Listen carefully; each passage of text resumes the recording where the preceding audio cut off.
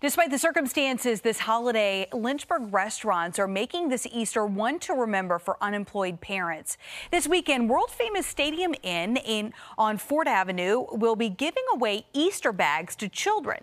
The restaurant is closed, but the owner opened the doors for us today as employees stuffed plastic bags with candy and goodies. I just think it's important to help the community.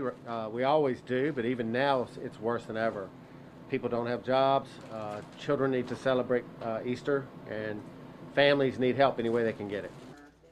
The restaurant is also selling the food and toilet paper it can't use. The pop-up grocery shop is open tomorrow and on Saturday.